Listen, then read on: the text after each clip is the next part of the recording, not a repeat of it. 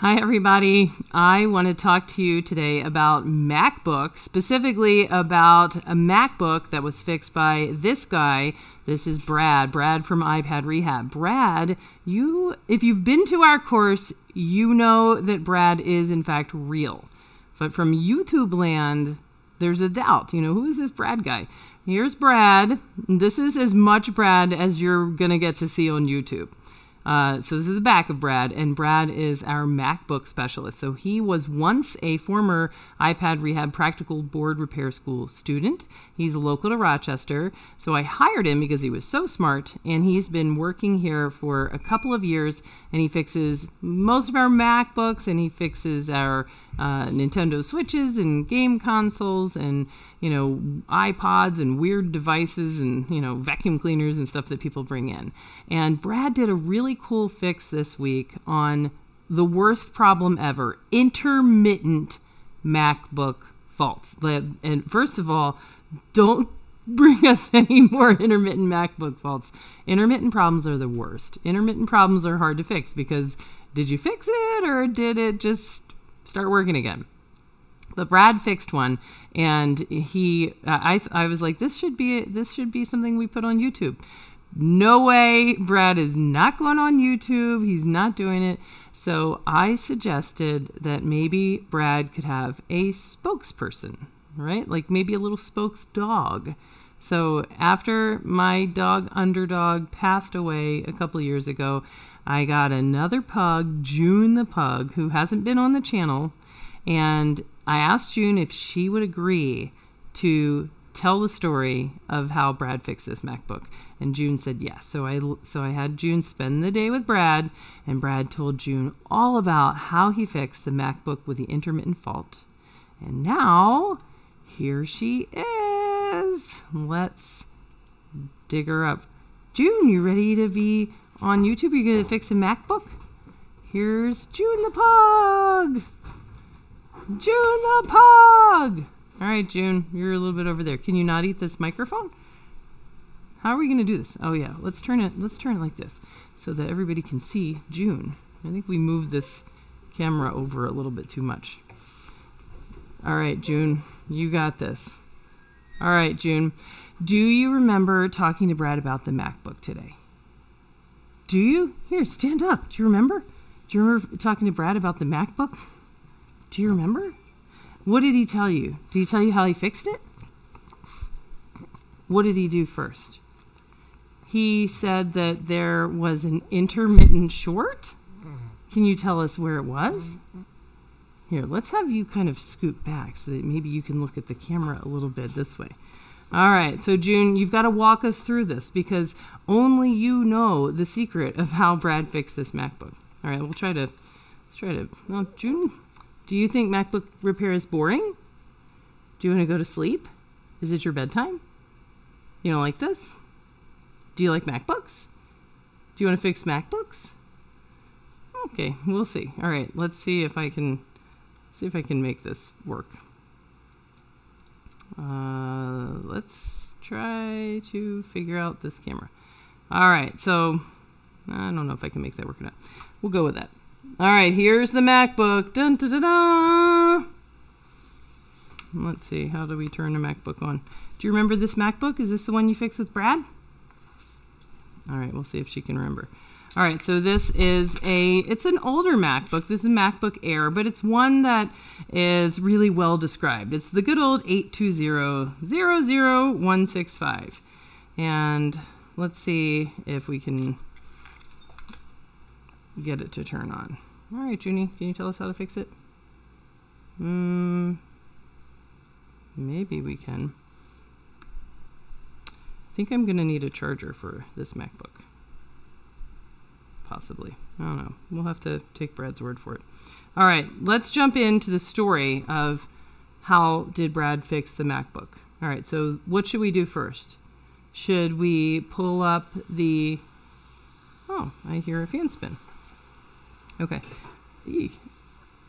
All right. Should we... Oh, I hear a chime. Oh, I see an Apple logo. Do you guys see the There it goes. MacBook is working. Charger's plugged in. Okay. So the story of this problem started with Brad taking apart the MacBook. Is that right? Is that what he did? All right, and he looked at the board. So the board is installed and working. So I've got a sample board. Can you tell us exactly where the problem was? Was it one of the ports? Do you want to eat a MacBook? All right. Do you know if the ultimate problem was C5021? Was that it? I think that was it. Was it C5021? I think so. All right, so let's see what is up with C5021. So let's jump in at C5021 and see what does it do. Let's see if we can find the... Let's find a PDF. All right, let's get rid of that. Here we go. There it is, C5021. What are you doing? Are you gonna lay down? Okay, very good. All right, C5021. All right, June's found that MacBook repair is too boring. Here, can I scoot you back so we can have a little bit of room? Is that cool? There you go. There, no, it works. It works great. All right, C5021 is a capacitor. And what does it do? This is a super weird find. I don't think I would have ever found this. So C5021 ended up having a partial short to ground. And Brad found this because he just started measuring all the things after doing the normal stuff that you would do. So this is a MacBook that came in with the complaint of it didn't turn on. And so he found that he couldn't get it to declare that problem, that it worked totally fine. And so he would spend a long time trying to get the MacBook to declare the problem, and then one day it didn't turn on anymore. And the note the guy sent said that he had tried a new charger and it didn't work. He reset the RAM and the keyboard, nothing, and he opened it up, and all he managed to do was to break the wire to the speaker internally, so that also needed to be replaced. And I believe that it also needs a new battery, which is why it is still here. So Brad spent a long time with this board, and he did find that there was some minor corrosion on the board. And I believe that Brad, did he replace the SMC? Do you remember? Did Brad replace the SMC? Did he? Do you remember? Do you know? SMC? Yes or no? I'm not sure that June really, I don't think you were paying attention that much to Brad. All right, so he either reballed it or replaced it. I'm not really sure because I didn't hear this story firsthand. And he found, after a lot of probing around when the MacBook wouldn't turn on, that it had a fault at C5021, which was partially short to ground.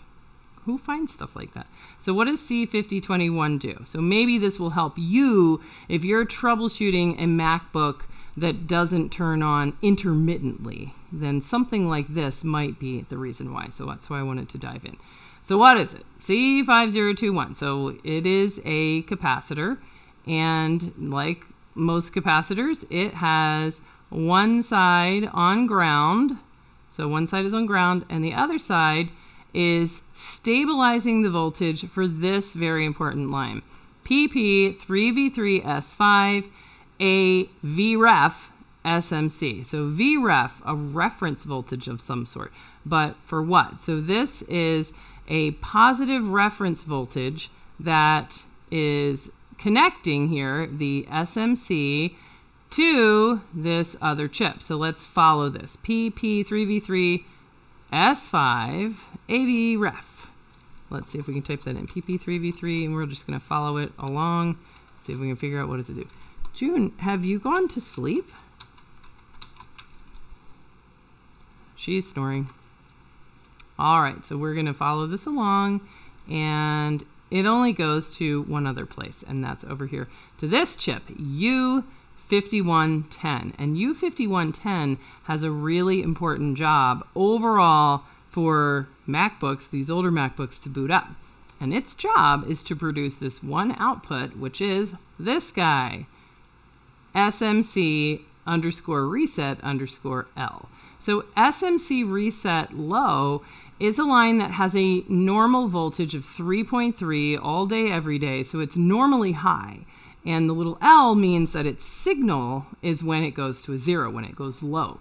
So this line is required to reset the SMC periodically. Otherwise, it stays at 3.3. You can get problems when, let's say, SMC reset is held low and it can't come up to 3.3 volts. So if it's held low because it's always, short to ground somewhere on SMC reset low through U5110, for example, water damage, then that's going to cause a problem where the MacBook is not going to be able to turn on. At the same time, if it stays high and if it can't be pulled down, then that can cause another problem. So this is where the sort of intermittent aspect of this problem happened, because the problem wasn't SMC reset L. It was this other reference voltage, so PP3V3S5 a VREF. So what is a VREF doing? A VREF is pinging this chip on a line called ref out. So ref out is probably a reference voltage that U5110 needs to be able to generate SMC reset and pull it low. Maybe, or maybe ref out is just an unused pin on U5110, in which case it can't just kind of float along at whatever voltage. Even if the chip isn't using that pin or the designer's not using that pin, then it has to maintain at least a stable voltage that can't kind of go squirrely. So what was the problem? Well, because this reference voltage is depending on the capacitor C5210, I think that's what it was. Was it C5210? No, C5021. Wake up, Pug. You have one job. One job is to tell us how Brad fixed this MacBook. You are possibly less able to do YouTube than Brad, which is, I find, very hard to believe. Oh, now I've offended her. I'm sorry. I know you're just a dog. You're doing the best you can. Okay. Did she walk off the screen? Oh, yes, she has left. Come on, June. Come on back. There you go. All right. I'm sorry. I shouldn't have called you incompetent at YouTube. I apologize. You're doing the best you can since you are a dog. But let's continue with the story. So the capacitor, when it was partially short, so it's not always allowing its voltage to go to ground, but at times it will. And that's going to make that reference voltage kind of do this. And so that's a pretty intermittent fault, because most of the time U5110 is fine and is able to pull SMC reset to 0 or let it be 3.3 and do its job as normal. However, now and then it just got confused because the reference voltage that it is using is wobbling around because the capacitor C5021 was partially short to ground. That is really an incredible find. So well done, Brad. He replaced C5021, and now the MacBook is back to normal, except for the fact that it needs a new battery. Other than that, so that board now in our known good housing is working just fine. And back in its own housing, it needs a little bit of speaker work, needs a battery and some other stuff. But it's going to be on its way to going back and being a perfectly working MacBook. All right, so let's go ahead, and if you don't have these schematics, let's take a look on the board so that we can see exactly how you, if you're working on one of these older MacBooks, can just kind of skip ahead and see where's my C5021 on the board. So here it is, C5021. This is the capacitor. Do you see it? It is near to the SMC chip itself. And here it is. And you can see that how would it come to be this way? Brad had said that he had seen some signs of very mild water damage around the SMC. And so therefore it's probably this C5021 got damaged by that water, even though it looked perfectly fine. So you never know on all of these sort of surrounding the SMC components and on the components that are surrounding that U5110. You can just replace those to rule those out, or get like Brad and start measuring the crap out of stuff. And you can find weird things. All right, so where on the board is it? Right here. Let's take a look at a board itself so that you can find it even if you don't have Flex Board View, which is from Paul Daniels, and you should absolutely go buy it. All right, so we have, it's this guy. See it right here. So here's your SMC. June, do you see the SMC? Do you remember it? Brad showed you every single one of these things. I know he did. All right, let me just make sure it's that one up at the top. Yep. There is, oh, no, it's not. It's the one below that. So there's the row of 3 resistors, and it's the one by itself. So there's, look for this row of 1, 2, 3 resistors near the SMC, and it's this guy right here. Yeah, June, thanks for letting me know that I was pointing out the wrong capacitor. It's not that one, it's this one, C5021. There you go. All right, that's it. Looks absolutely perfectly fine on this board here. Do you have fleas? You better not have fleas. You're definitely not coming home and sleeping in my bed if you have fleas. I don't know where you would have gotten fleas. Okay, all right, that's June the Pug's first MacBook repair. I'm not really sure she was all that helpful, but she certainly is cute, and I wanted her to do her very own YouTube stream. Because if you have any other suggestions on how we can get Brad to do his own MacBook streams, let me know, because MacBook board repair is super fun, super interesting, and Brad's really good at it. All right, let me check in and see, is this even working? Yeah, that could cause issues. Hi from Brazil. Cam focus is a bit off. Well, we had to brighten it up so that you could see June, because her face is super dark and she just tends to go to sleep. I don't think we can fix the camera focus. All right. Okay, June, did you have fun doing YouTube? Are you ready to go home? Do you want to go home? Do you want to fix a MacBook? Do you want to fix a phone? Do you want to go to bed? Do you want to go to bedtime? I was really sad. I read about Noodle the pug. Isn't that sad? Yesterday. Oh my gosh, so sad. June still has a long life ahead of her.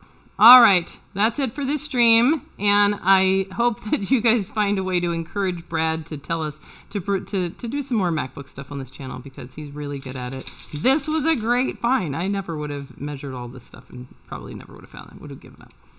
All right, that's it. We'll see you next time.